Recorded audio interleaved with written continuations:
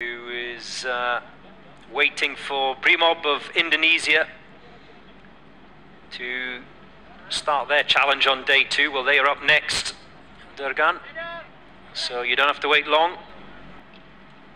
I know you're a conspiracy theorist, Clinton, but it's simply because the clock on that far side, we have got all of the times. Every team is being timed, but the display clock, if you like, on that on the side of that van or behind that van, we're trying to get operational at the moment, so just have a little bit of patience, Clinton.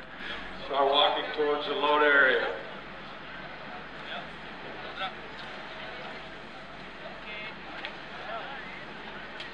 Here are the Indonesians.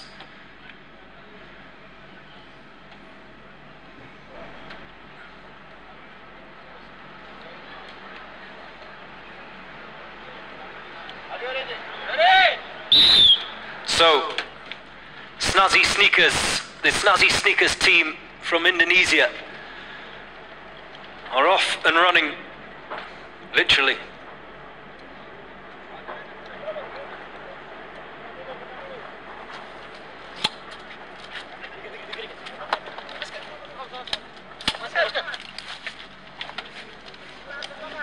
Gas masks on.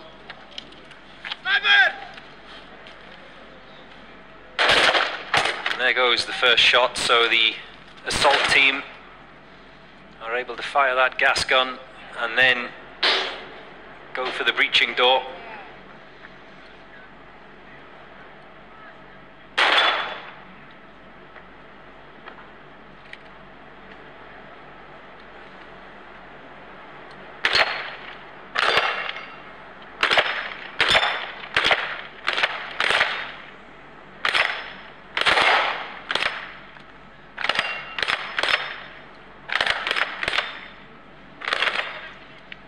They've dispatched those targets with great accuracy.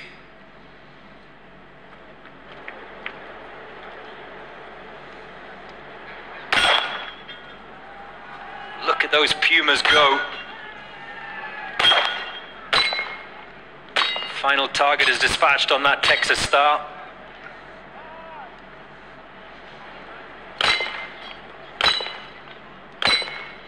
Remember, 4 plates each, 4 white discs, 4 white targets each for the 4 team members. It's a 5-team event this today. Last night was 6 team members for the hostage rescue, but the assault event is a 5-member, I beg your pardon, Number 13, competition.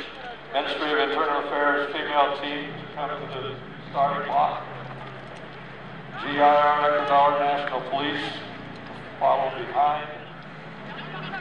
And then counter-terrorist unit DJT. So, the Indonesian team deciding to go for a 2-man carry for the deadweight dummies. We saw the Serbians, I think it was the sniper who was first across the line. He was tasked with bringing the deadweight dummies himself. The finish line, Brimob of Indonesia.